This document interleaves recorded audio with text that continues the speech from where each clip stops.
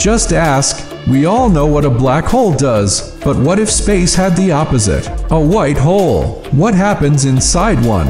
A white hole is the cosmic reverse of a black hole. While black holes pull everything in, white holes do the opposite. Nothing can enter, and matter can only explode out. Theoretically, anything inside a white hole is trapped until it's violently ejected, kind of like a one-way cosmic geyser. Some scientists think white holes could be linked to black holes through wormholes, forming what's called an Einstein-Rosen bridge.